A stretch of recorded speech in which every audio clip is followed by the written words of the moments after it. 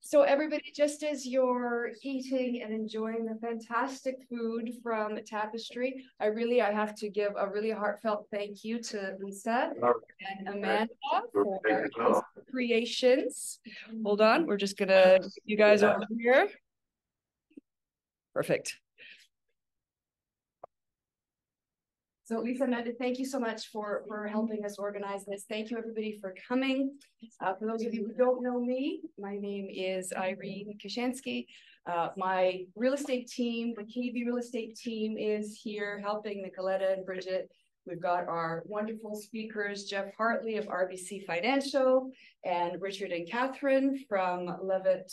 Lightman, Dewar, and Graham. Thank you. Thank you. Please don't ask me to memorize that.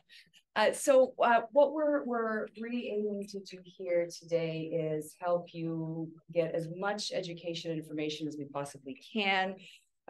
Downsizing at any stage in life can be challenging, and it's so important to have the right people around you, the right team to help you with whatever it is that you are trying to achieve. So we'll do our best to give you as much information as we can here in our limited amount of time. This is not a sales presentation of any sort, but of course, if you have sales related questions, there's lots of folks here to help you with that. And in your brochures, you have the contact information for all of our speakers and a room for notes if you'd like to make some notes on what they're speaking about. And of course, they are always open to your questions after the fact. Now, the environment being what it is, we have some folks that couldn't make it due to illnesses.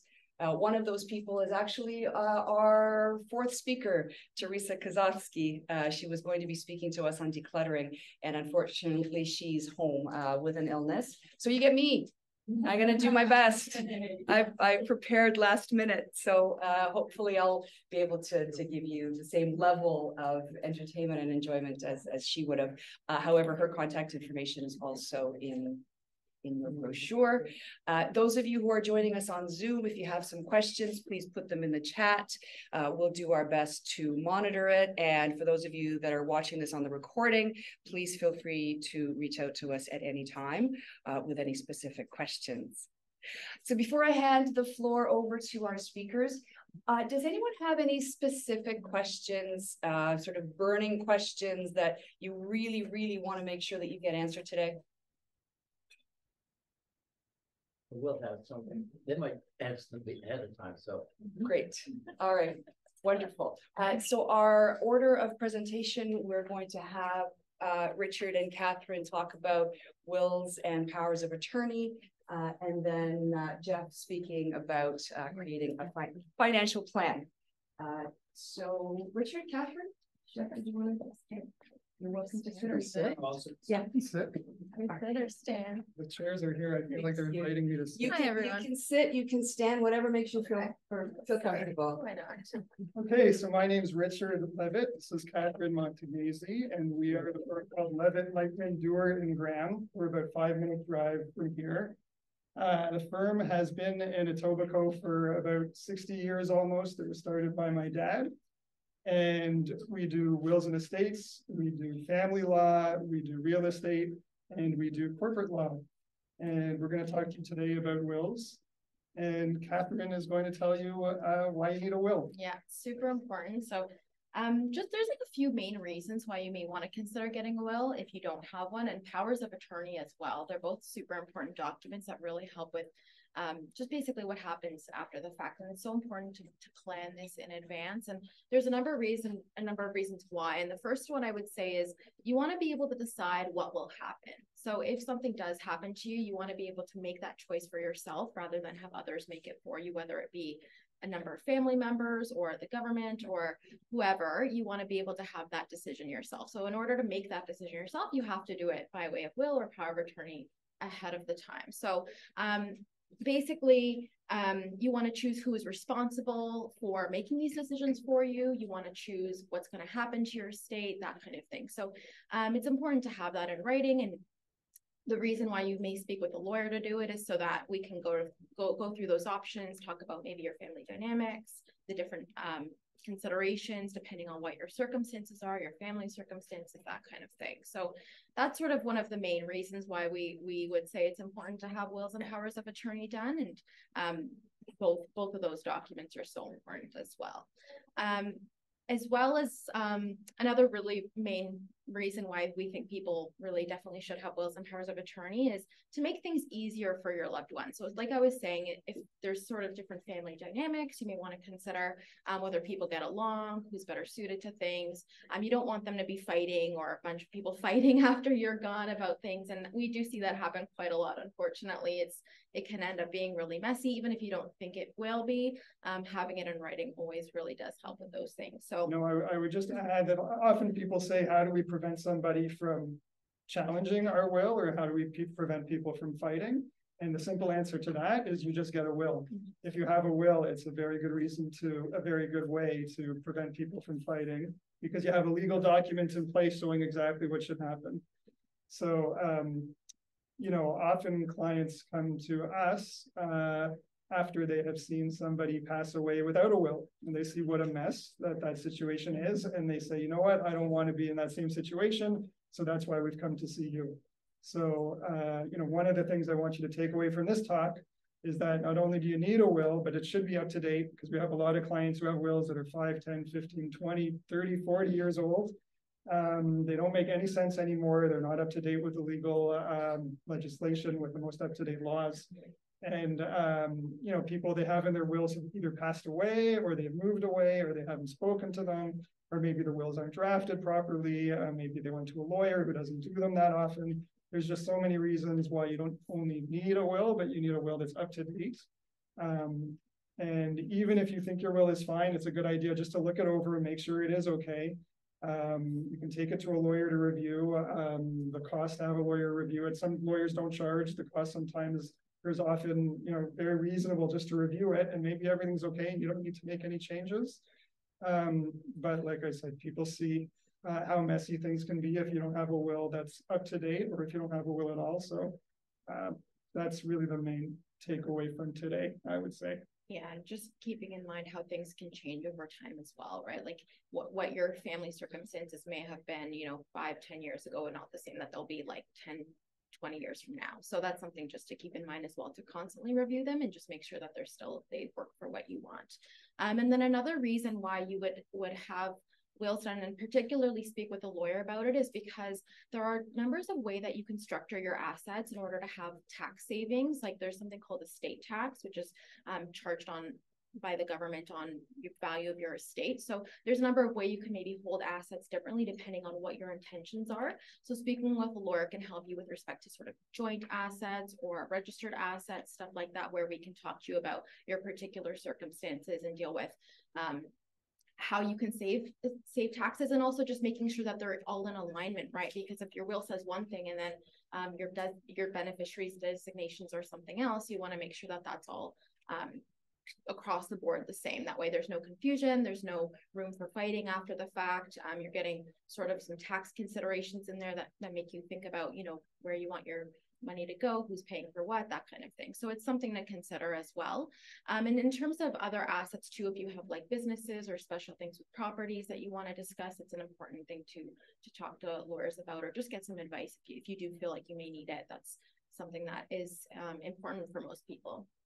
And then another reason I would say, in terms of along those same lines, in terms of sort of special considerations, if you do have any special things that you may want in there, like trusts, or if you have sort of minors that you want to protect or have trusts for minors, that kind of thing, guardianship, all of those things are definitely other considerations where it's helpful to have that properly drafted and to make sure that it's in alignment with what your wishes are really, and the best scenario for your family going forward. Yeah, I would just add that a lot of people think that their situation is a lot more straightforward than it really is. And we find that when clients sit down with us and they say everything's going to be straightforward and simple, and we start asking them some basic questions, we find out that maybe there's somebody who's disabled, or there might be somebody who's not great with money, or somebody who might have a gambling or an alcohol issue or a drug issue, or all sorts of things. It can go off in so many different ways. So, you know, really those things should be addressed in the will. Those things don't take care of themselves. Things don't happen as automatically as some people might think they do.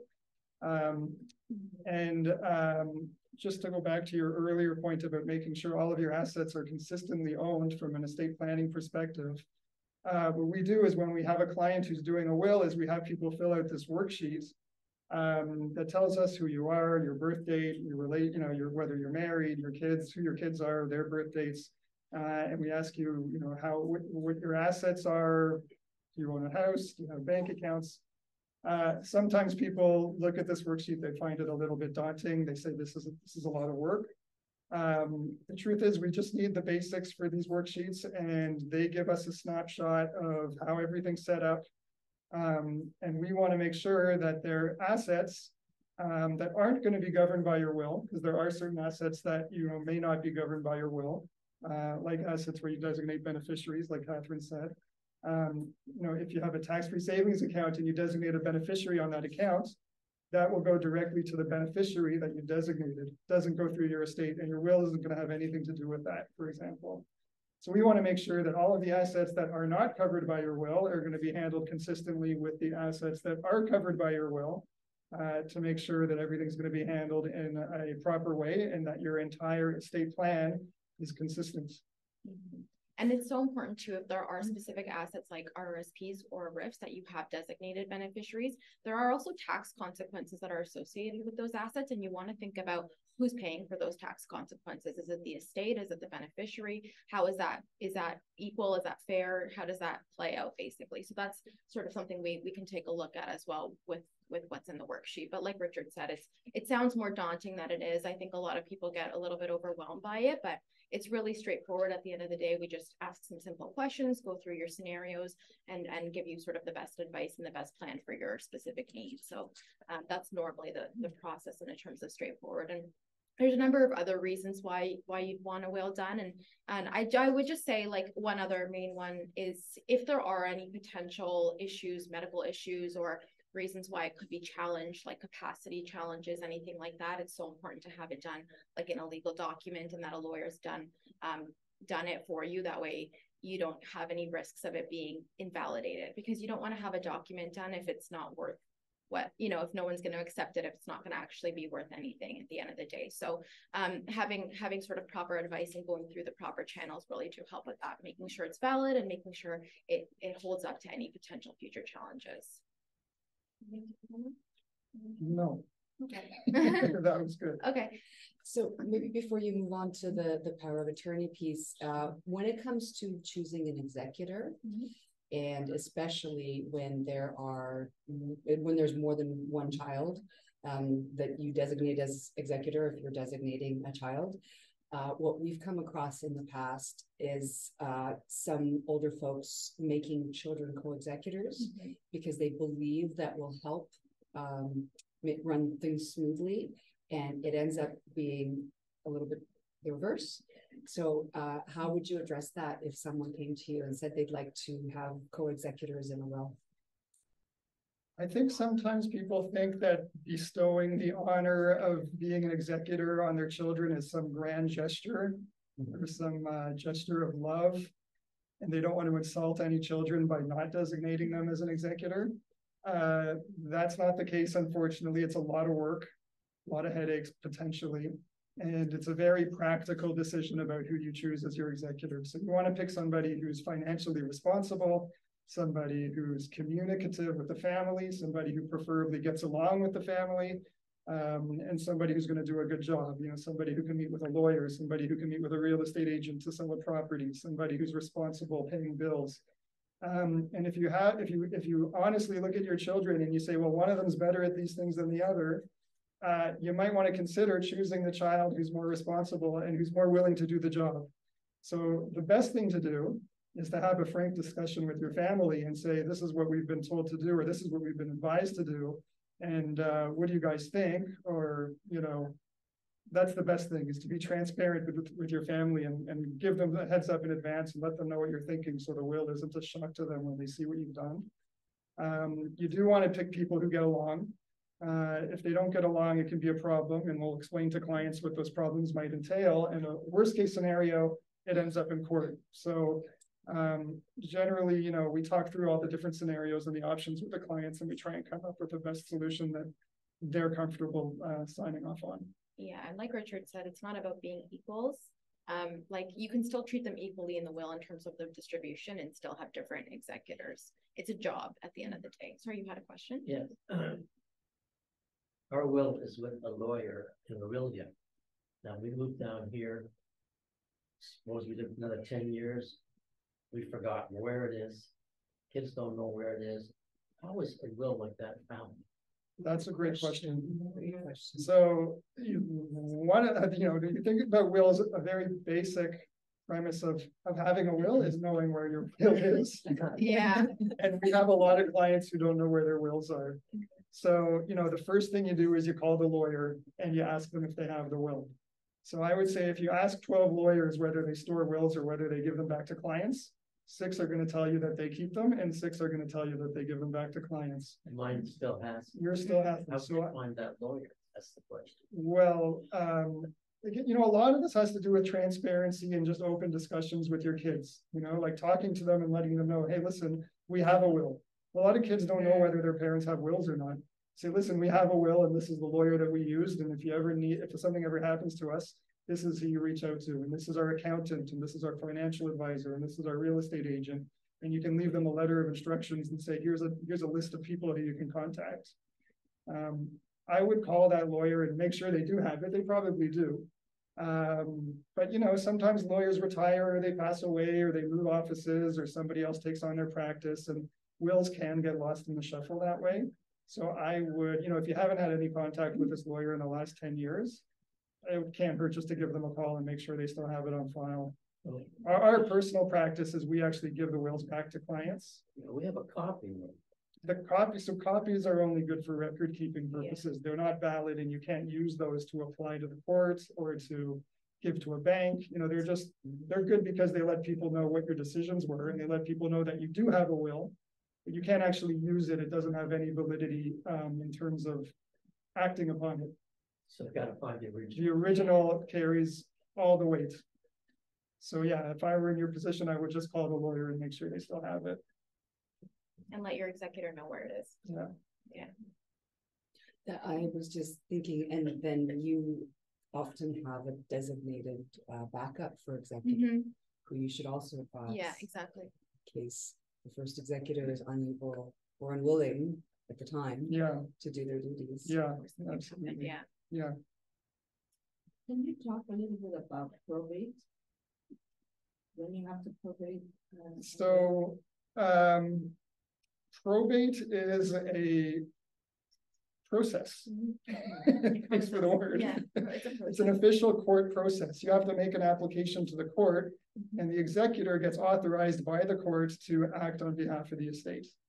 And typically you need to probate a will when an asset is frozen. It's the most common scenario. So somebody passes away, you go to the bank, you say, listen, my spouse or my child or my parent, my friend had $50,000 in their account, and here's their will, and it says this $50,000 comes to me. And the bank says, well, we're freezing this account and we're not going to give it to you until you get probate. Or let's say you have a house, and let's say I own my house in my own name and I pass away. How is that house going to get sold? Well, it can't get sold without probate.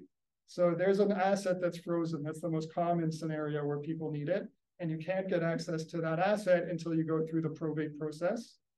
And the probate process, in a nutshell, is you're paying estate tax on the value of everything you own. Estate tax is about 1.5%. So if you have $1 million worth of assets, let's say you have a house that's worth $800,000 and you have $200,000 in the bank, so you have $1 million worth of assets, you're paying $15,000 in estate tax, and you attach that to an application to the court, and you apply, and then you wait. And then that application gets put on somebody's desk and it sits on a pile for 6 to 8 months. Depending on what court you're in. Yeah, depending on what court you're in. If it's a smaller town or if it's not Toronto, it can be a lot faster than that. But Toronto's very slow right now. How can you go around? Well, that's an easy way. There are certain ways of getting around it, but also in some instances, those ways of getting around it are actually more complicated and more expensive than getting around it. It could cause other problems. Yeah. it So depends. that's another reason why, you know, a very common question we get asked is why should we get a will done through a lawyer and not do it online or not do it, you know, there used to be wills called grand and toy wills, but now there's more sophisticated wills that you can get done through the internet. And, you know, benefits of seeing a lawyer is, yeah, we can have those discussions with you. In some instances, it does make sense to get around probate. In some instances, it doesn't. You know, we do take a look at all of your assets to make sure they're structured properly, which isn't something you would get from an online worksheet. But that's a whole other presentation. Yeah. Things are owned in joint, there's no problem. Things that are joint are generally, I am a lawyer, so I can only say 100% of the time. But generally speaking, holding assets jointly does help. No problem. No probate on a especially with a spouse. Like if you own a property jointly with a spouse and one of you passes away, the survivor becomes the owner by right of survivorship, and that asset wouldn't be subject to probate until the survivor of this review passes. Sorry, you had a question back? Yeah, what are the tax implications for a beneficiary of your life insurance policy? There aren't any. So if you just leave somebody, you know, if you have a life insurance policy that says $100,000 to my child, you know, that's a very good way in some instances of estate planning. And, you know, there's no tax on that. There's no estate tax on that. So they don't have to declare it as income or anything. It's like a gift. A gift. Yeah. Thank you. Here's a question. Yeah, so you mentioned that the original copy should be kept by the lawyer or the person. Can you not do both? So there's one original will. One original. So it's either kept with the lawyer or given back to the client. If we give it back to the client, it's really up to them how they want to store it. Often clients choose to keep it either in a safety deposit box, which is tricky because you always want to make sure that your executors have access to it and have the key. Exactly. So you never want to keep it there if people don't have access to it.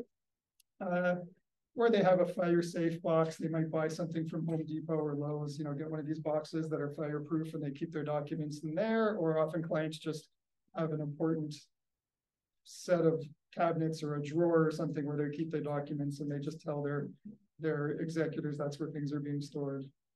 And sometimes clients actually prefer to give it to their executors. That doesn't happen as often, and there's a lot of trust involved when you do that, but that's an option that's on the table as well. Yeah, thank you. I also have a probate tax question just to add to Ruth's. We often write letters of value of opinion for properties so that they can be submitted for probate. And there seems to be two schools of thought about what happens between that valuation and when the property actually sells. So there are some attorneys that say there's going to be a capital gain no matter what, and others that say, well, the courts understand that a value upon death may not be the same as when you sell because you'll fix up the property, you'll make it look nicer. So if the value is higher by any, whether it's a small amount or a large amount, are the beneficiaries subject to capital gains tax?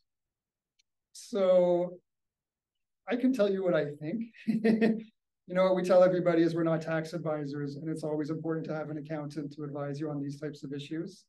I know when I've spoken to my accountant, what I've been advised is that if somebody passes away on December 1st and their property is worth $1 million and the property sells, let's say within the next 6 months, often the real estate market hasn't fluctuated that much 6 months. And you can get away with just declaring that the property sold in 6 months is still the same value it was when the person passed away. That doesn't always make sense because sometimes there are wild fluctuations in the market, and that may not make sense. I think really at the end of the day, you have to talk to the accountant and figure out what the best way of attacking that problem is. I wish I had a better answer than that, but I'd have to, well, I have to pass it that just one proves the point that my question is there. It's a good question. It's not a clear answer. But you know, the longer you own the property, the more of a question that becomes. If it sells very quickly, then it's less of an issue. But if you hold on to it for a year or 2 years or 3 years, then it becomes more of an issue. Geoff? Say accounting's my prior life, and they would say that's the date. They could, even if it was 6 months after, most accountants would answer it's the value on the date of passing. Yeah. They would stick pretty close to that. And the rest of the assets, whether it's financial assets or real estate, would be taxable to the estate. think the answer is if you find yourself in a situation, just make sure you get advice that's pertinent to you. Really specific question about the executor. It's customary to leave the executor a certain amount of money. Is my understanding correct? Depends. Just It's as some an people do and some acknowledgement people of don't. the- Some people do and some people don't. If you do leave executor money, then it is taxed to them as income. And so it is fairly customary. So in the legislation, you, as an executor, whether or not somebody says anything about compensation in the will, you're entitled to compensation. So often people don't mention it in their will because they just rely on the legislation and they say the executor can charge whatever is reasonable. There's a guide, there's no flat rule, but there's a guide that an executor can charge up to 5% of the estate. And that's 2.5% of everything that comes in, 2.5% of everything that goes out. 5% is the high end. Not to say you can't charge more than that, but typically that's the high end, and that's reserved for complicated estates with complicated assets, infighting among the beneficiaries, lots of work. So again, a good example of more specific view can be in your will, unless it had introduced for. Yeah, you can say something in your will. You can say $20,000 to my executor, for instance. But it's some scenarios, if the executor is also the beneficiary, it may not make sense. So it really is so case dependent. If the executor is not a beneficiary, then that's maybe a scenario where they would charge, or you would put that in. You know, beneficiaries' inheritance is not taxable, and an executor's compensation is taxable. So if you're an executor and you're a beneficiary, there's no point in taking money away from your non-taxable beneficiary self to give it to your executor self, because that money is just going to be paid to the government. You said estate tax is 1.5%. Is that on everything? Estate tax, yeah. It's just a So flat. flat 1.5 on everything except for life insurance. Well, Oh, or assets well. where you bypass to other beneficiaries, or joint assets, or assets like registered assets that TFSAs or RSPs, if they pass directly to a beneficiary, they don't form part of the estate. And if they don't form part of the estate, there's no estate tax payable. You have estate assets and you have non-estate assets. Yeah. That's the delineation. So it's on estate assets. So an estate asset is a property you own in your sole name, a checking account or a savings account that you own in your sole name. Investment, but if you own, it does get a little bit tricky here, but if you have an asset where you can designate a beneficiary, that's not an estate asset. It just goes directly to the beneficiary you've designated. If you have a spouse on a property who's a joint owner of that property and you pass away, not an estate asset. That goes to your surviving owner by right of survivorship. So you really have to take a look at, and this again is one of the things that is helpful to see a lawyer to help you make these distinctions. But you have to, and the financial planner, it's a good idea to have your estate set up properly to minimize tax. And it's 1.5% on all of your estate assets, so not everything, just the assets that fall into your estate. So the answer is complicated. I guess it's complicated. It's Yeah. not so complicated. Yeah, no, it is. Yeah, kind of. It's not a straight answer.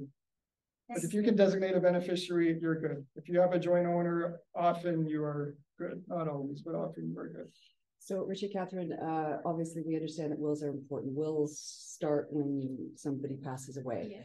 What about powers of attorney before there's a death? So powers of attorney there's two of them, and they're in effect before you pass away. So while you're still alive, there's two of them. One is for healthcare and one is for property. And property is all assets, not just real property, not just in a house. So you can designate different people for those, but it's sort of similar considerations to when you're picking executors or when you're appointing people. You want to make sure it's someone you trust. If you're appointing more than one, you better make sure that they get along, but there's different ways you can appoint them. You can do either or appointments, or you can appoint two, or you can appoint one first and someone back up. A lot of different considerations, but anyways, the importance of them is really, if you need them, it's good to have them, because you don't want that up in the air if a bank is asking for it, or if a healthcare professional really needs it, and you want to choose who's making these decisions for you, and they can be very personal decisions. That's really a time you definitely need to make sure you have these done. And it's always important to have them done sooner, because I find a lot of the time is people call us and it may be too late to make it, because you may have lost capacity by the stage your family member wants it done for you, and they're out of luck, and then they have to apply to the court, and it's a huge headache and quite a lot of money for them to do it at that stage. So Yeah, I mean, that's exactly right. I think, if you don't have powers of attorney, and often powers of attorney get lost in the shuffle when people are talking about wills, but they are just as important as having wills done. You should be having them up to date. You should be reviewing them just as often as you review your will. And often we see what a mess it is if people don't have them and they need them. And like Katherine said, in a worst case scenario, you're making a court application to be appointed.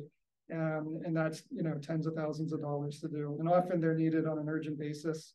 And, you need lawyers who are very specialized in these types of applications, and they're very busy, and it's quite pricey. And you can avoid a lot of headaches by having them done well in advance.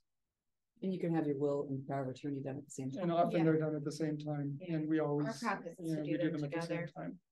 Yeah.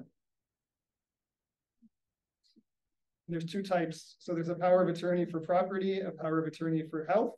One is for appointing somebody to act on your behalf with respect to your finances, and another is for instructing doctors and nurses on your behalf if you can't. And it's important to have both.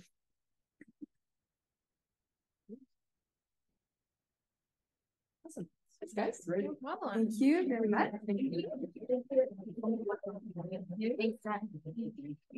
So before we bring up Geoff, Katherine and Richard touched on a couple of things, and I think it's really, really important to remember that this can be an overwhelming process unless you have the right professionals helping you. There's obviously family that's very important. And on top of that, regardless of what the situation is that you're trying to accomplish, there are experts, and finding somebody you trust to take care of those pieces for you, and then having your whole team in place can take you from overwhelmed to overjoyed, because all of a sudden you have everybody else taking care of the things that you couldn't think of taking care of. So it's really important to have that group of trusted professionals around you.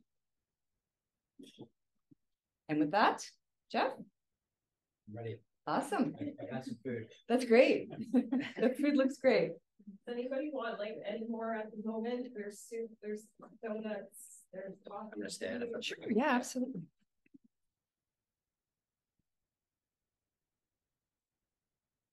Want me to get started, Irene? Do you want me to give it 2 minutes? Want me to give 2 minutes for people to grab some food, or do you want me to just get started? Okay. Yeah.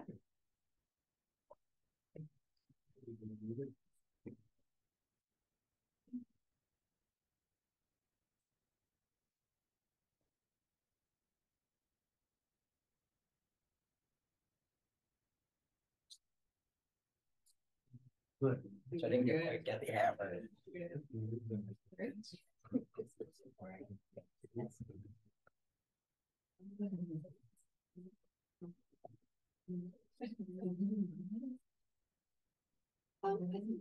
Yeah. Okay. Good afternoon, and thank you very much for having me, Irene, and thank you to Tapestry for having all of us here today. My name's Geoff Hartley. With RBC Dominion Securities, based in downtown Toronto, and I'm a senior portfolio manager and wealth advisor. And as we've just heard, wealth advice can stretch across a lot of different avenues, and in fact are very sort of intertwined.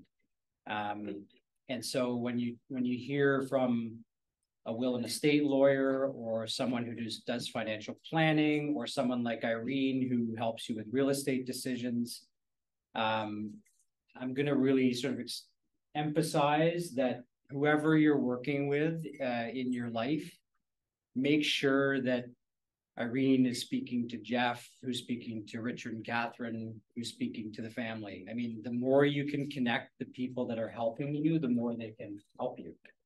Yeah, I'm just going to use an example that was just brought up about things like beneficiaries. So on my side, I manage investment accounts such as RSPs and TFSAs and the like, right? So we're always saying to our clients, make sure you assign a beneficiary so that either A, it won't be subject to probate, further to your question, and or to make sure your assets obviously pass on to the people that you want them to. And you should also speak to a lawyer. And that's why where I'm saying we each play a role in people's financial lives, again, whether it be real estate, financial assets, or will and estate planning. And those people should really be interconnected in terms of and aware of what each other is doing. So I should know what a prime example, if I have a client, I should know who the client's children are. I should know where the assets are going to be going if something were to happen all of a sudden. I should know who the powers of attorney are. I should know if there's a power of attorney in place because someone doesn't have mental capacity to make decisions, those types of things. So in my world, a lot of people think that I sit here and go, hey, today's a great day to buy Microsoft shares, and it might be, but a lot of part of our job too is to think about these things that probably people don't think about enough that are in the background, as in who my beneficiaries should be, those sorts of things.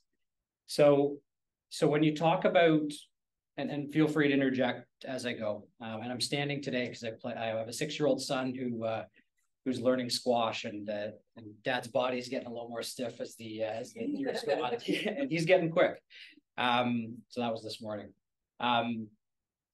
So in my role at RBC, when we work with someone who's thinking about downsizing a home or has a family member that's thinking about downsizing, we immediately think about 3 or 4 different things.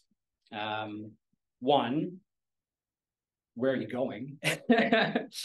You have to live somewhere. So are you going to need finances to buy a subsequent property, or are you going to be moving into a senior's living place, or are you moving with family?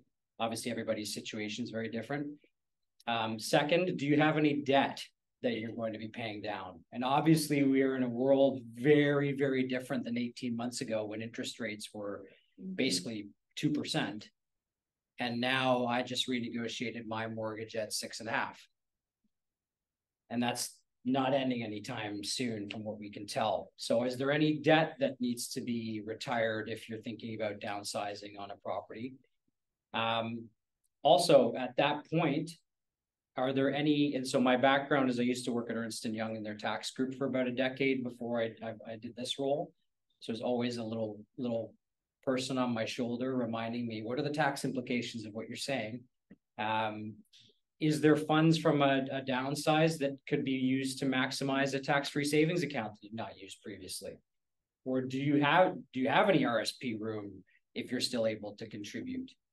And or do you want to gift? We talked about gifts just briefly. Do you want to gift money to somebody in your life? And I work with people. My youngest client is in his 20s. My oldest client is my grandmother, who's 98. By working with people at all different decades, we see in stages of life, we see these decisions sort of evolve. And I can say, and the reason I brought up gift is that in some cases, it may make sense to gift certain assets if you're downsizing to family members so you can actually see them enjoy it. As opposed to when you pass away, assets move on, but you don't get to see them enjoy it as much. Food for thought. It's something that I have seen a lot in my business because obviously we have clients that get older and pass away. And usually the surviving spouse is saying, I wish we did this, or I wish I could have thought about this and enjoyed some of that money that could come from a downsize earlier. So paying down debt, gifting, putting money towards a new property. Maybe you hire Irene and you look at an income producing property. I'm just saying. Yeah. I have a question. Yes, for sure. About the gifting. Yeah. So you can see the benefit of those funds with your children and grandchildren. There are no tax implications if you do the gifting while alive, correct? Yeah. There's no gift. There's gift tax in the United States, but there's no gift tax per se in Canada. That's a big thing. Yeah, for sure. There are some tax. That's a general statement, and again, my accounting background says remember to tell people this. If you've got minors, especially, there are attribution rules in Canada that say if you give money to say a 15-year-old, the tax if that money is invested and there's income earned on that money, the parent, and let's use you, Irene, as an example, if you've given money, you might be the one still taxable on that money. If it's given to somebody that's a minor, as an example, but if it's an adult child and you're helping them buy a house or something like that, then the answer is generally no, there's no tax implications. Nope. No. And there's, I mean, in Canada, there's a lot of, you can set up a trust. You can look at other structures to not just do an outright gift, but to give money to somebody with certain parameters. And I'm sure the lawyers would be better equipped to respond to that. But in general, if you're just gifting money and saying, here, there's not a limit per se. In your will, if you give, say, your car, yep, to somebody, does that mean it's not part of probate? I don't think a car is part of probate anyways, is it? If you're probating otherwise, then you have to include everything. Got it. If you're not probating otherwise, then the car would not be included. So if you die and the only thing you own is a car, and the car is worth $5,000, then you can go to the Ministry of Ontario and sign the car over. Again, assuming having a will makes it easier, just like everything else. Suppose it's $50,000, and put in your will, it will go to say my son. Still $50,000. So the only reason you have to probate again is if an asset is frozen, and if you can't transfer the car over without probate, somebody is requiring you to probate. You go to Ministry of Ontario. This wouldn't happen. If you went to Ministry of Ontario and they said, we're not letting you transfer the car unless you get probate, then you would have to do it, and you would have to include the car. So if the car is the only asset, you're okay. But if you have a house that you own in your sole name and the car, then you're including both. They say if you're in for a penny, you're in for a pound. So if you include one thing, you got to include everything. I got confused with beneficiaries. Right. Let me take a crack at that one. Okay. So I have you're my client, and you have some bank accounts and investment accounts, right? Yes. And you'd mentioned that non-registered stuff is owned jointly. Yes. So if you were to predecease your spouse, those assets don't go through probate, they pass over. If you have a beneficiary on a registered account, like a tax-free savings account or a RIF or something like that, same thing. They will pass over and not have to go through probate. There might be personal tax implications with some of these things, right? But they're not going to go through probate. So Richard had divided the two buckets. Probate assets that go through probate and assets that don't. Sorry, a beneficiary in your will is not the same as designating a beneficiary of an RSP. No, I understand. Yeah, thanks. Exactly. So if you have an account with me and we've said, okay, your wife's the beneficiary, your spouse is the beneficiary, then it won't go through probate.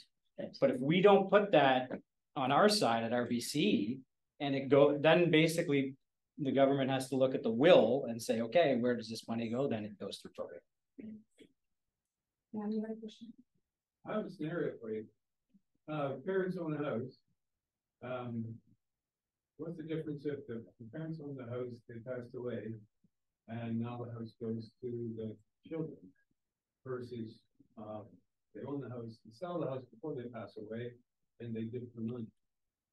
If you give the money, there's, I guess, the tax implications, but what about the piece of property? Yeah, not a whole lot of difference from a tax perspective. I assume this is their principal residence. Yeah, so this is a principal residence and they were to pass away before selling it, then there's no tax implications on having it as a principal residence.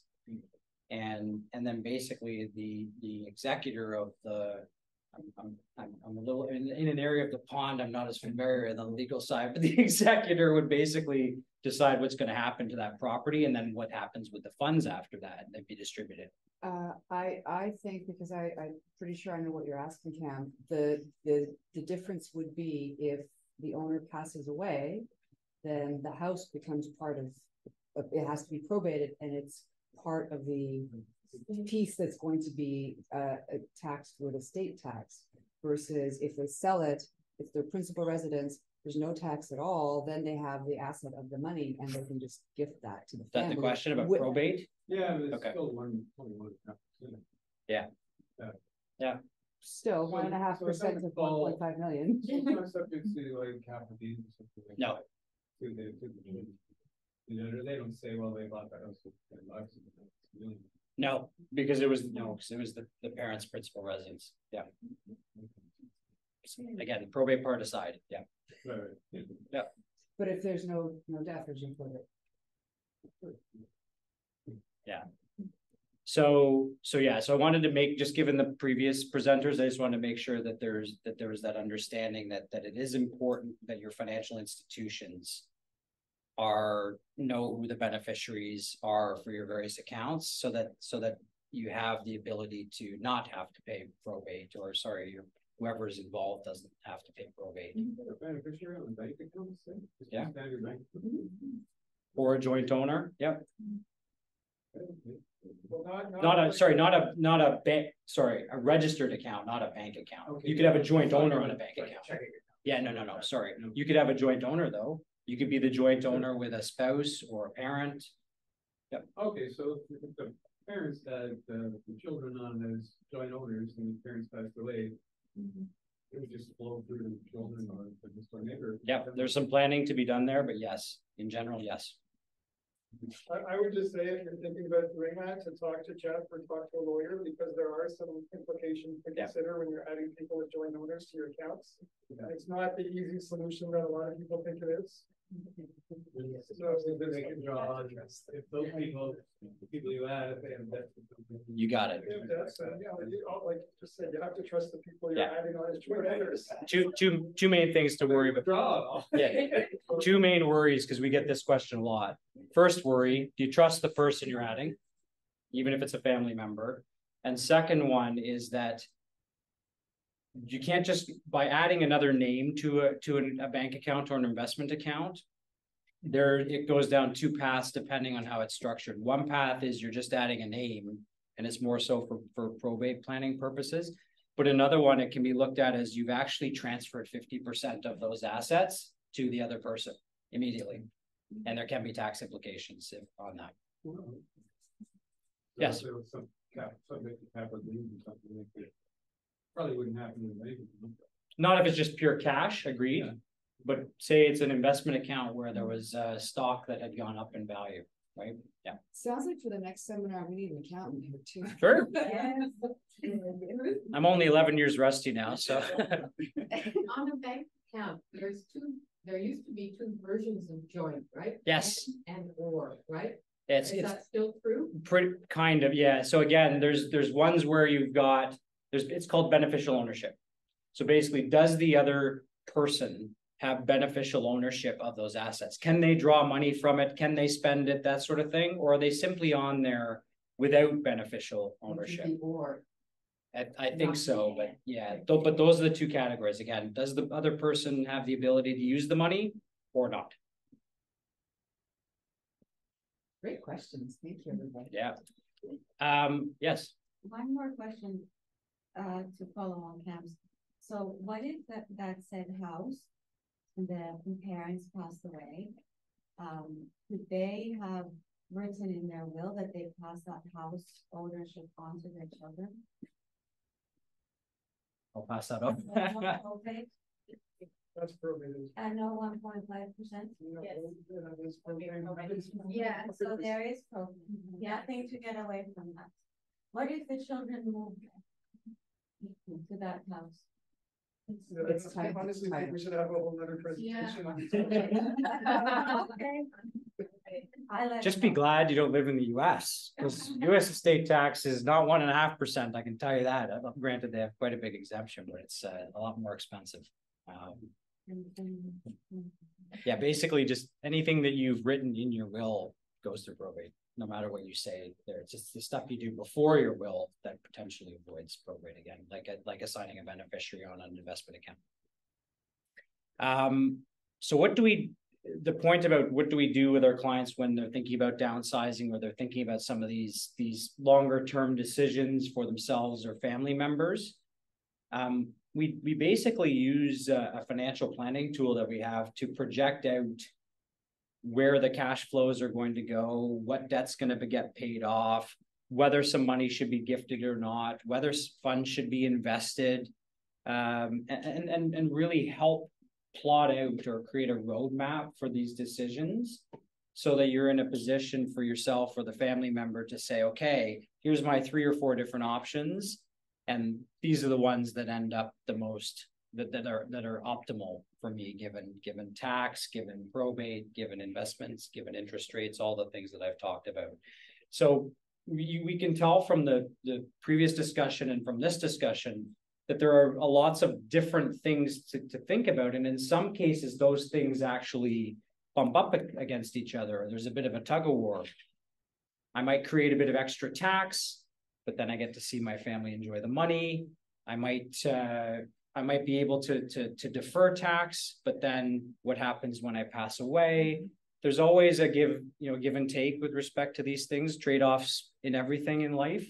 So that's what this financial planning is meant to do, is to talk about the trade-offs and figure out what's the best way to move forward with a downsizing decision, whether, again, if it yields extra cash or if it means that you have to alter some of your planning, including your finances and your will and estate planning. Okay.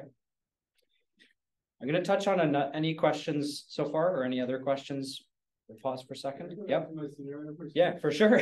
So if you had the house and you kept the house and you passed it to the kids, and the children were, it's just one kid, right?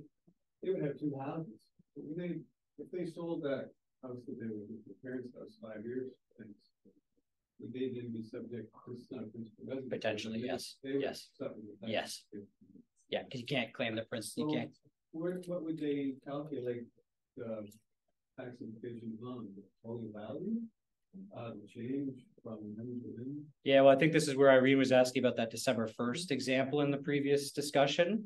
So when the parents passed away in that example, effectively, they're not subject to tax anymore, obviously. So any growth in the value of the property after that point is really subject to tax. After that point, it wouldn't be from not the whole time. It wouldn't be from the date that the parents were. No. No. So if you look at more recent, like if this happened now, they probably have made the value of the property over the last 20 years has probably gone up a lot. Maybe it's come down in the recent year, but it would be only the time after they pass that would be subject to tax in that example or your scenario. Yeah.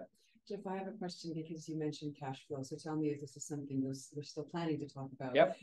One big question that we get often, especially if somebody's been living in their home for 30, 40, 50 years, is if they're not purchasing again and they do want to go into a retirement community or someplace else where they do have a substantial monthly outlay that they have to pay for their accommodation. How can you help someone understand when they sell that asset and it is tax-free because it's their principal residence? How is it going to fund 10 years, 15, 20, everybody's living longer, everybody's healthier. When you're in an environment like this, you're very active, there's a lot to do, so chances are you're going to live longer. Yeah. So how can you easily explain how that money will work for them? Yeah, and that's really and thank you for that. The tool that I mentioned helps us plot out that roadmap, right? So if you have a lump sum of money, and this would really apply to anybody that's selling a property. If you have a lump sum of money that you're freeing up from selling real estate, which is more of an illiquid asset if you think about it, and now putting it into something that's more liquid, an investment account as an example, what we would do is really understand what your cash flow requirements are. What are your expenses? What are your outflows, right? Do you have any other inflows like pensions from either the government or a company? What are the inflows versus the outflows? And then when we plot this out, we would set up a strategy to basically generate income from the portfolio, from an investment portfolio, to fund your expenses. So picture getting a paycheck from your own investment assets on a monthly basis that were, to Irene's question, that would pay your monthly seniors fees or your gym expenses, or it really could be anything. So the idea is that we're generating an income flow from the cash that we freed up from the sale of the real estate. And our job is not only to invest that and try and generate that return, but also do it in a very tax efficient manner. Why do I say that? A 2-year GIC right now pays about 5.8%. That was about 2% again, 18 months ago. 5.8% GIC is interest income, which is, and it's guaranteed, very low risk, but it's taxed at your top rate. So even though you see 5.8%, you're probably not keeping 5.8%. There's the government's getting their hand in on a piece of that. So what do? Maybe we can use dividends. Maybe we can use what's called return of capital. Maybe we can look at investing in an insurance policy. There are other ways to save tax in Canada and still come to the same outcome in terms of your cash flows. So that's the type of thing that we would do. I mean, I'll talk about my parents in a second here. So my parents, my mother worked at it's probably the best way to do it. She's part of HOOP, the hospital pension. She worked at Scarborough General Hospital her whole career as in a number of different roles. But physiotherapist was her main one. And so when she retired, she gets a pension every year, still for the rest of her life. She'll get a pension from the hospital. It's an okay pension. They have a lot of other expenses. My father did not have a pension from his job. And so they live in Markham. They lived in the same house that I grew up in. And they're saying, should we sell this house? Because there's a bunch of capital. We've got no debt left. There's a bunch of capital here. We don't need the space. There's no kids here anymore. In fact, there's more grandkids coming in. What do we do with this? And I'm talking to my parents about this right now, saying, if you guys decide to do that, you can free up cash from your house, right? They're saying they want to downsize and move way up north, though. That part I don't like so much, but they're saying they want to buy a place that's a lot cheaper, but very far, very, very far away. In that case, though, if they did that, they could take money from their house, invest it, and you're effectively creating your own pension. You're creating an income stream from assets that are currently illiquid, again, real estate, and turning it into something that's liquid. Yes. What worries me about investing that huge sum of money is perhaps losing it. And the great worry, especially with the amount of volatility we've seen over the last couple of years. That's why I like GICs. And here's a major. I'll spend 2 minutes on this. I thought it would probably come up. My job is very different, and I've been doing this for 12 years, but investing in conservative assets like GICs and bonds, the opportunity to do that hasn't been like this since first before the global financial crisis in 2008, and probably more so about 3 decades, as in interest rates have come up. So a 2-year GIC, I just bought one on yesterday for a client, 5.8% for the next 2 years, guaranteed. There are a number of other bond investments and lower risk vehicles that pay 5, 6, in some cases like 6.5%. And again, a year and a half ago, they did not exist. Those were paying 2. So to your point, what's happened with interest rates is a benefit for a lower risk investor, because you may not now need to take as much risk to generate a higher return. If we're setting up a monthly income flow, a GIC wouldn't work because it doesn't spit out income monthly, but that could still be definitely a piece of the plan, 100%. And you don't have to take the same level of risk that you would have even 2 years ago to achieve the same result. If you're in your age or too old for annuities? Probably. But again, as interest rates go up, the terms on these annuities get more attractive. And you can also have annuities that pass on to somebody else. Like there's a number of different setups for annuities. I still think they're too expensive for what they are, especially if you can go out and buy a GIC or buy some other more liquid investments that are going to achieve a similar result. Yeah. I would say, Jim, and for anyone else, it's really important, going back to your team, having the right team around you. When it comes to whatever the topic is, and finances especially, you want to be working with somebody who can gauge where you are and what your risk tolerance is and what you should be where you should be risking, where you shouldn't. So that, you know, at certain age groups, you need a lot less risk and still be able to have, whether it's the cash flow investment or whatever. So it's the person that you trust to take care of that, to make sure that they understand where you are and what your goals are, so that they can take care of you at different stages of your life instead of just selling you because they're seniors. Yeah, can I make two sort of follow-up comments? Am I okay? How much time do I have? Okay. That what Irene just said, that's very powerful. And my job is same as the speakers before me. It's about building that trust. You have to. I have a fiduciary duty to my clients to make sure that they're taken care of as best they can. Two things that I wanted to emphasize. One, we do these plans that I'm talking about, and they're hard to explain in front of a room or on the computer. But when you do a plan, it says, okay, if I earn 5% for the rest of my life, I'm comfortable, and then there's a bunch of money that I get to pass on to kids or charitable organizations or whatever. So let's use 5% as a number. Well, 5% again 2 years ago meant that generally you'd have to take some risk, because if a GIC is paying 2, there's the simple math. I can't get to 5 with a GIC. I have to take some incremental risk. For every single client we work with, whether they're 20 or 98, we are taking less risk today than we are 18 months ago for that exact reason. Because everybody's plan says that they need a certain level of return, and that amount of return is now more achievable through some other investments other than just the stock market. And that could be GICs, bonds, private debt, also real estate, a number of different things.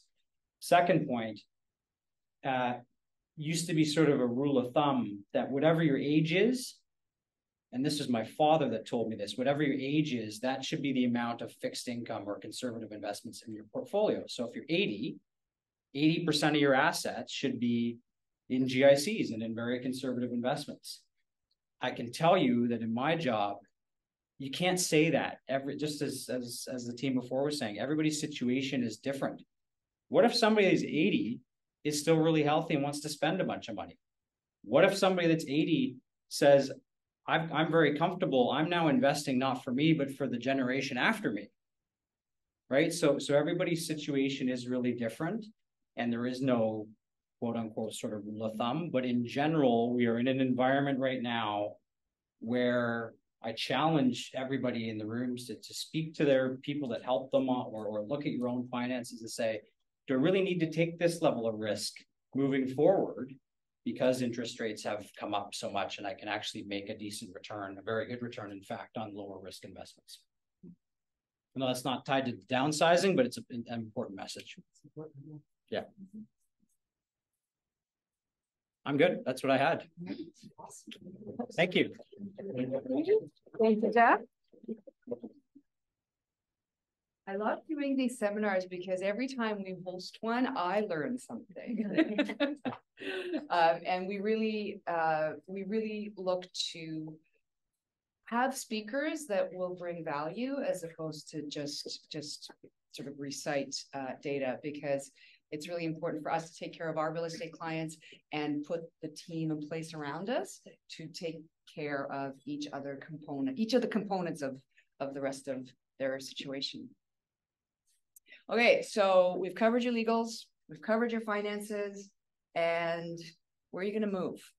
If you want to move from your home and you want something a little bit smaller, something a little bit less maintenance, the options are plentiful, and it's sometimes hard to make a decision. So I'm going to bring up Lisa Holland from Tapestry. You are the director. Yes, of sales. Director of Sales. So Lisa, yes, please take the floor. Thank you again for providing us this wonderful room. Absolutely. So I'm Lisa. So I work here at Tapestry at Village Gate West. So we are an independent, like, active aging seniors living community. So there are a bunch of different living options in that whole like retirement realm for senior living. So some of them are just straight independent living where there are no services, things like that. So it's almost like a condo for seniors almost. Then there are some other places independent living with some assistance, so some supportive living. Then there's all assisted living. So that would be things that have like just specifically dedicated to memory care, for instance. And then we have long-term care as well. So that's more kind of like government sort of funded those sort of communities there.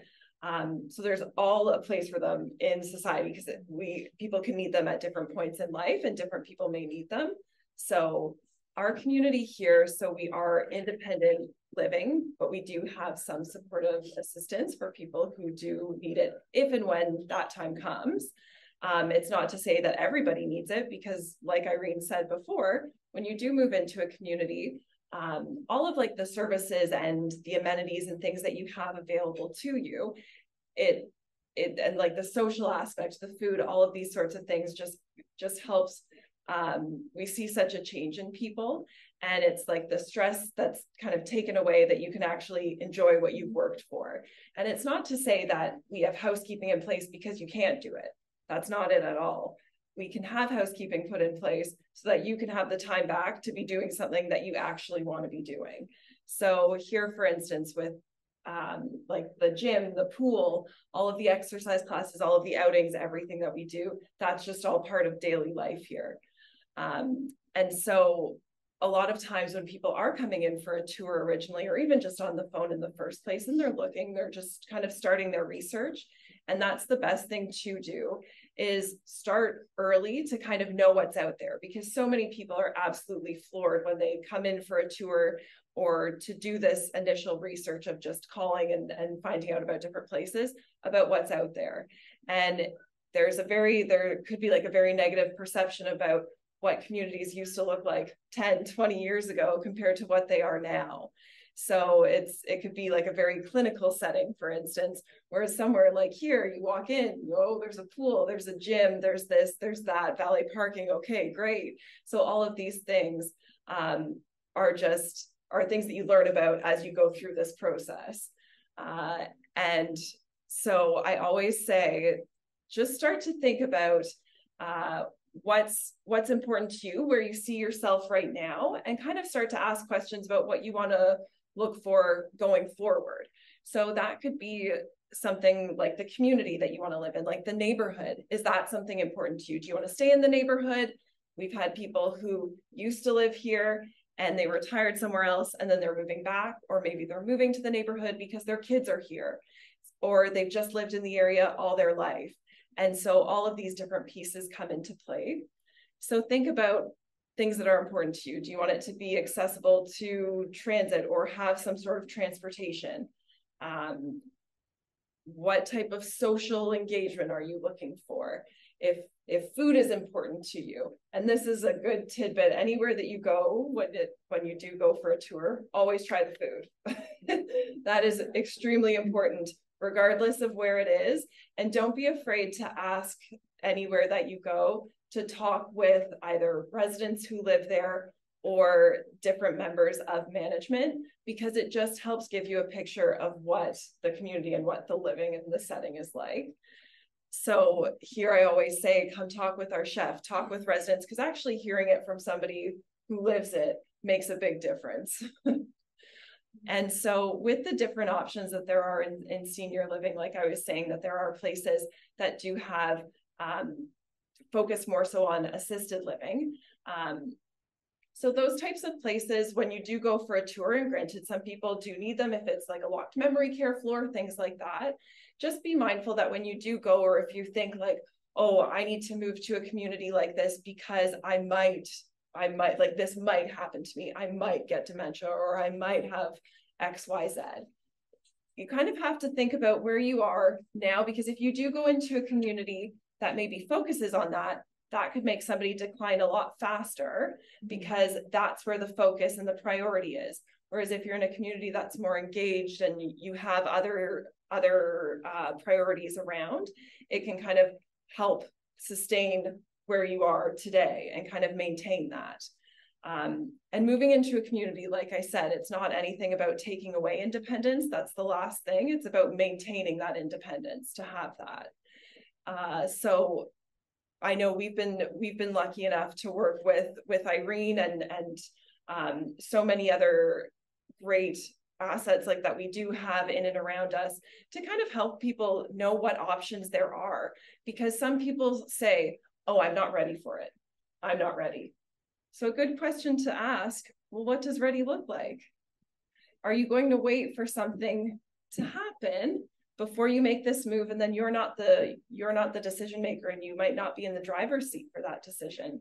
So starting that research soon and actually going in for a tour and looking at all the different options is really important, because it gives you a good outlook on what's available. So things that are kind of important to understand is when you are going through this process, like we talked about, finding out about social connections, like what social engagement opportunities are there, the food, health and wellness. And like I said, a lot of communities that they do have like a nursing staff just available. And it's also like a safety feature as well, like knowing the neighborhood, knowing who's here at all hours, and all the different parties that are involved with it. So it's important to know, kind of like plan your questions ahead of time too, and know what you're trying to get out of making a move. So you don't want to make a move because you think, oh, I have to do this because my son or my daughter is telling me to do it. You have to be open to it as well, because what you put into it, that's what you're going to get out, because you meet so many different people here. And that's something that I definitely love about my job, is getting to know all the different people that are coming, their background. And it's interesting to see, there's a gentleman who moved in, and he was in the hall one day, and there was a woman who was passing by, and she said, "Are you Dave? Like, did you live at this address?" And it turns out, when he had his first divorce, that he moved into this woman's house in like one of her, and I think it was in her basement, and they hadn't seen each other in like 35 years, and all of a sudden passing through the hallway here. So that was really sweet. So it's different. It's so interesting to see how it all comes together, and different people getting to meet each other. So I know something that's, you wouldn't expect all of the different things that people do. And I always say age is just a number, because we've had 90-year-olds do our CN Tower edge walk with us, went ziplining in Niagara Falls. We have a woman here who's 98, her name is Callis, and she is still an Olympic swimmer. So she holds world records. She's swimming every day. She thinks our pool is a joke, and she still goes to the Olympium, but she'll wait around in there, but it's pretty amazing. So and that's kind of what community living can do. It's helping you embrace that age and just keep going. Like, why not? And like I said, there's so many different opportunities and ways to become involved. And just because you're moving to a community doesn't mean that you're giving something up. A lot of times we'll have influencers, let's say children, for instance, there's kind of like caregiver burnout, and the parent might not even realize it at that point. And so moving to a community, it kind of takes that away, so you can actually enjoy the time that you're spending together with your family, instead of every time that someone comes over and they're immediately scanning the room, looking around the house. This has to be done, that has to be done. Oh, we need to call someone in to do this, or the snow removal, like, et cetera, et cetera. So it's nice to actually have that time, and to come to a place where you're proud to still call home. And just because you are moving doesn't mean, like I said, that you have to give things up. There's still gardens that you can maintain if you like to. You can start committees, you can be part of groups. Like, there's a lot of opportunities with that. Awesome. Any questions so far? Awesome, Lisa, thank you so much. Perfect.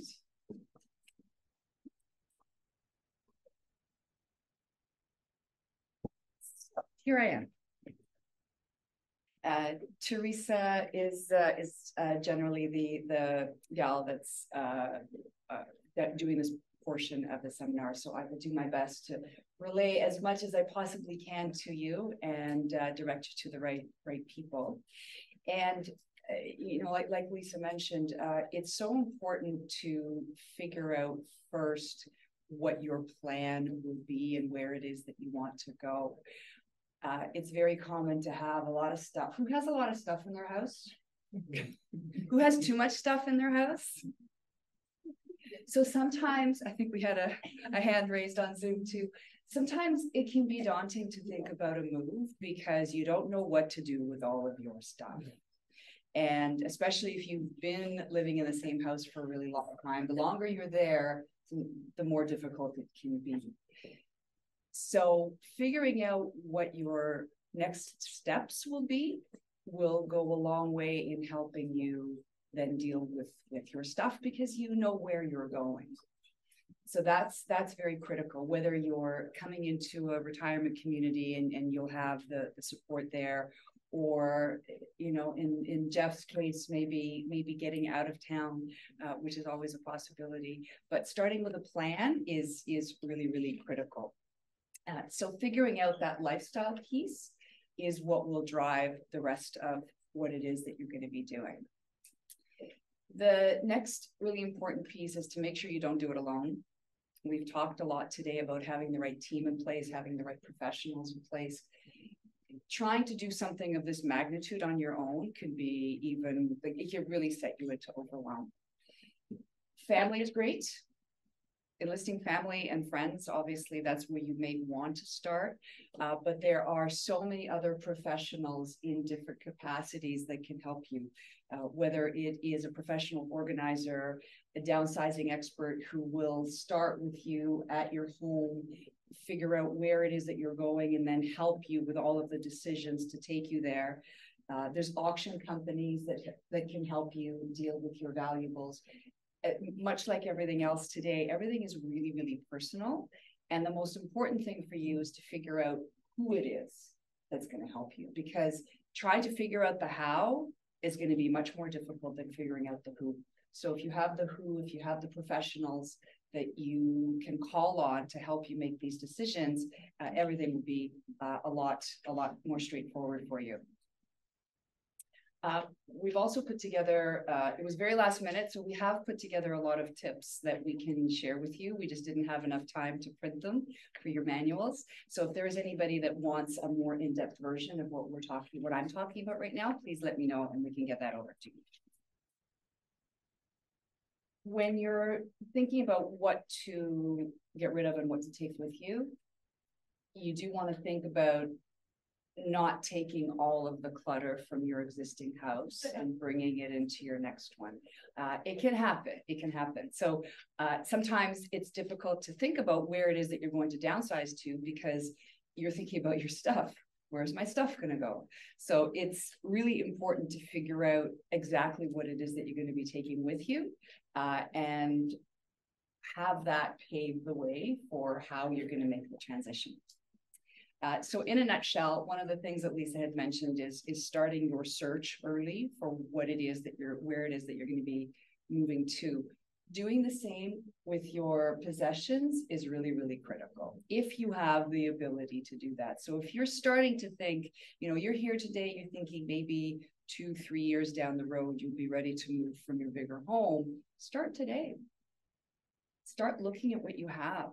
It's a lot easier to get rid of things slowly than it would be to be under the gun for a move. I remember a couple of years ago, I was dealing with a woman in her mid-60s whose mom had gone into a residence. She was still alive, but she was not able to deal with any of her possessions. And the house was pretty full.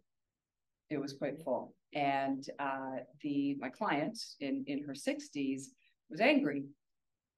She said, took my mother a lifetime of collecting all of these items. And because she didn't throw anything out, I now have to get rid of them in a matter of weeks. And it was really, really hard on her. So starting the process earlier so that you have the time to do that is really beneficial. And then you can figure out what is valuable, what is it that you can actually potentially get some money for. Can you auction it? The challenge for so many people now is a lot of their possessions were worth a lot when they purchased them. And unfortunately, in today's environment, they may not be. But again, bringing someone in who can help you determine what's valuable and what isn't. What can you donate? What can you give to family?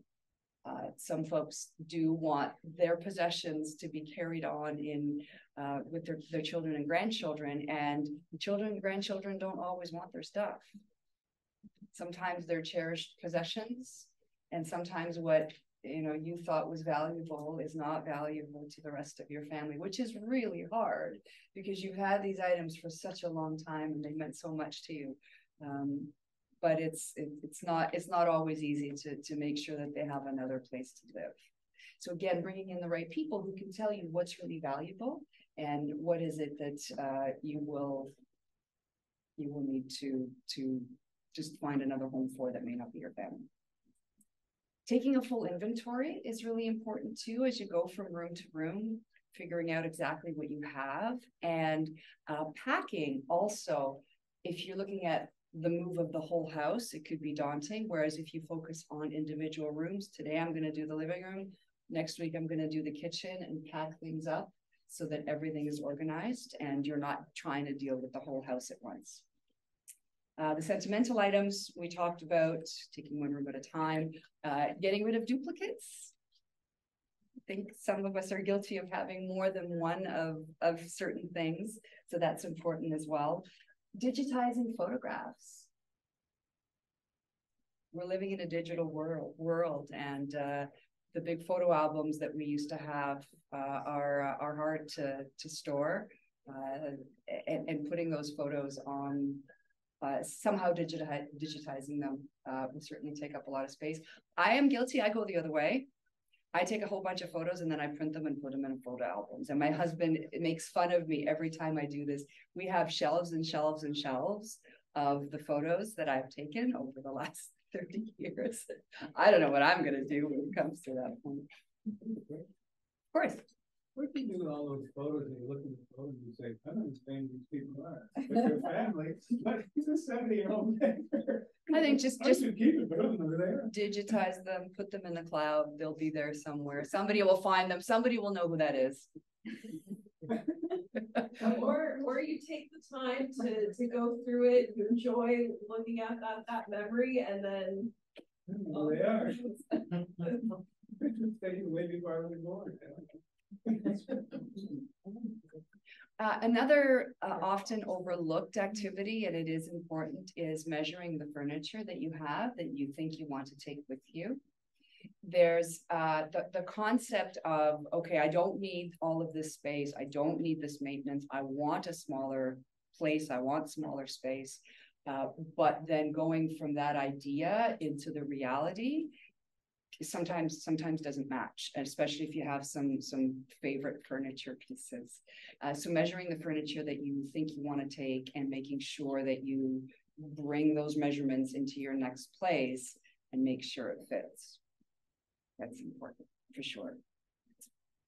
Donating, giving away items, of course, and then storage options. Sometimes you may not take the items with you.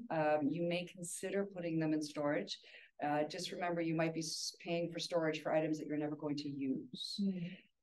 So that we're just going to circle back. We're always circling back to the who. So whoever you enlist to help you, if it's a family member, make sure they're objective. If it's a professional, make sure that they have the project management skills to help you with that. Because just like in real estate and in finance and in law, there are people who are licensed to do those things, and there's people who are really good at those things and can really help you with your particular situation. And that's really important when it comes to your stuff, especially. You want somebody who has the empathy, whether you're dealing with your own items or those of family members.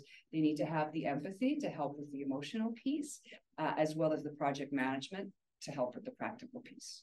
So those two things are not easy to find in one person. So that's really important when you're interviewing for who's going to help you. I always end up with the who. It's always the who. Finding the who. Any questions on this piece? Yes. Geoff? Do you have any opinion on downsizers like Max Soul? Yes. Yeah. Your Yes. opinion? I will tell you, Max sold, well, I'll speak to Max sold specifically because there are different auction houses and liquidators. I find Max sold is great if you have items that are probably not very valuable. Because the auction process, and I've gone through it now twice with different clients, you really don't get a lot of money for the items. So if you have a whole house full of junk, it's great because people will buy anything. I've had, so I'll end, you're smiling, but it is so true. It can be heart-wrenching. We've had 2 cases where one house was almost all junk and the other house had things that they weren't antiques. They weren't, crazily valuable, but they were really nice. And we ended up with less money for those items than we did with the house full of junk. Will they get rid of stuff that doesn't sell?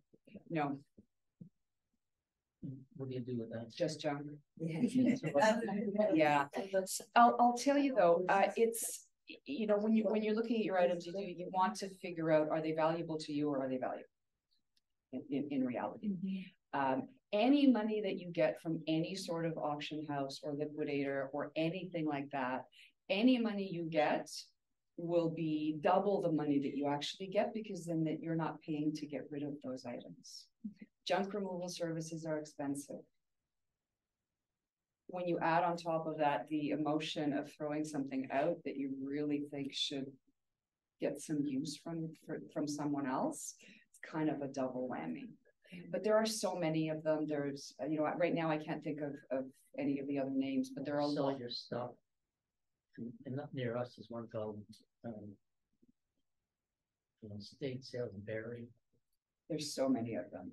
The good thing about Max Sold is they have 2 different programs, and one of them they will actually come in and catalog price and price everything for you. It's very hands off. And if you just don't want to deal with it, it's great. The other concern I have using them is we live in a condo, where you have to have a key to get in, for example, or somebody busts you up. How do they handle 50 or 60 people coming in to collect all this stuff? I don't know. I've never done a condo. I imagine if you call them though, they will have a very clear answer. Thanks. Yeah. Along the lines, I can see that Teresa has, let's say, an auction here. It's what kind of thing she handles? She will come in and she will assess the items to determine if they have an intrinsic value that she can get from an auction, as opposed to something that's just sentimentally valuable. So this isn't a website. I'm sorry? It's not an auction house or anything? It's not an auction house. It is an auction process. It's not dissimilar to Max Sold. It's just a little bit more elevated. So we've actually had a few residents who have used her and her services for it. She actually even did an event here, and we kind of did like an antiques roadshow type event. So people had brought things down for her to kind of go through, and it was a good wake-up call for some people to know, well, I've had this item for X amount of years. It was my mom's, and it's not worth anything, whereas something else, it could be worth quite a lot. And then for even with residents moving in, that she's gone to their home, does like an assessment with the items that are there, and then she can figure out if it's worth it to have like a lot on its own, so that you would have people coming over, or if it's kind of bunched together and it can be online and it can be in person as well. And this is, again, where it's so important to have the right person with the right skills for something like this, because you need someone that will be able to determine if there's enough value there, enough financial value, to go through the process.